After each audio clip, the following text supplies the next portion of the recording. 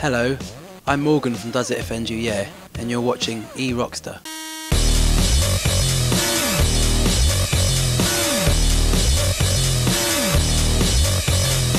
Welcome to E-Rockster. We're here with Dan and Morgan from Does It Offend You Yeah. How you guys doing? Hi, it's good. It's really good. Yeah.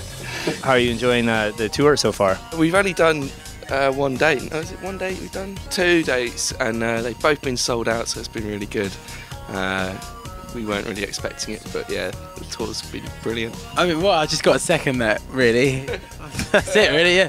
No, it's been really good. People seem to be sort of quite responsive to the music, you know, or like jumping up and down and sort of having a good time, so that's really, really good. But after this, you guys are going on the road with 9 Inch Nails. We're not really, well, I suppose we're going on the road with them. We're sort of like having a sleepover, really, because it's just 2 dates. So we see Trent and we spend the night with him, and then, you know, we do another show and then we leave, you know. And then we're doing some dates of Block Party as well, which is lots of nights. We met you guys first out at Coachella, and since then you guys have been doing some other summer festivals. What's your favorite festival so far? I really like Coachella because I got to see Portishead. What I didn't like is you couldn't take a beer out to watch the bands. That's really annoying. Whereas England, it's just sort of like you can go anywhere. And we've been all around Europe, and we did sort of like most of the main ones. So yeah, they're all pretty much the same. You just get there, turn up, do your gig, and then just try and like chill out in the bus, or just go and like talk to random people. They're all great. I preferred Coachella, I think. I don't know, something about the vibe was really good, you know, and the bands, the calibre of the bands was really high. Like in all the other festivals we've been to, it's like just the same bands going around and just doing this kind of... We played Glastonbury and they have like a dB limit, which is like a sound cap, you know? So like you'd be watching a band and you'd be able to talk to your friend being like 5 rows from the front. So I really didn't enjoy Glastonbury that much, you know, but yeah, Coachella was like deafening, so it was really good.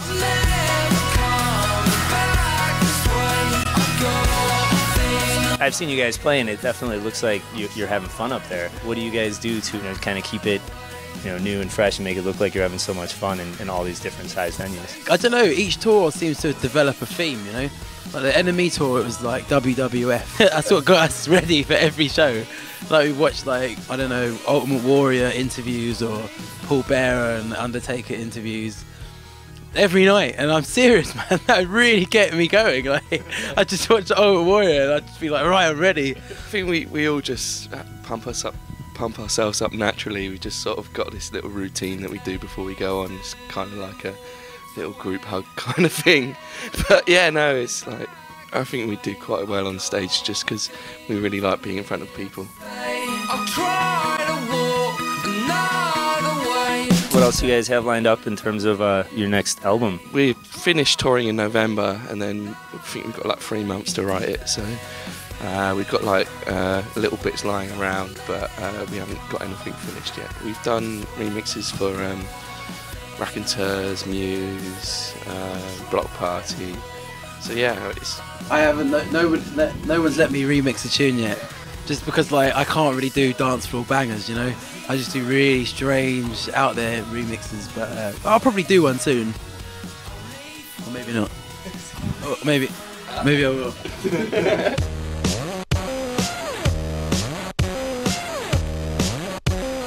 I'm really excited about this band in the UK at the moment called We Have Band. No, brand new group. Like I think they're probably going to get signed in the next few months. But amazing. Like when I went home between a tour. I went out to a bar in Camden, and then this band came on and just like started playing, and I was like, "What's this?" Went inside, and the whole room was just like dancing to them, you know, which is rare in London. Really super rare. And there's a band in England we've played with a few times called Late of the Pier, and I think they're really good, so check them out. I don't know if you heard of a band called Bearzum. It's like a Norwegian black metal band, and one of them's in jail at the moment. Do you guys want to tell us where the name Does It Offend You Yeah came from? When we first started writing sort of like electro tracks, when it was just us on a laptop really, we wanted to put our name on MySpace, but we didn't know what to call ourselves, so we just switched on the TV and we said whatever comes on first we'll just use as the name, and There's a show called The Office on it. Yeah. Changing rooms and come Yeah, luckily. Diagnosis Murder. Yeah. That's a wicked name for a band, actually. Diagnosis Murder. Yeah. Oh. Matlock. Yeah, Matlock. What's whose company or what else? Different Strokes, there we go. Benson. That'd be great, Benson. Well, anyway.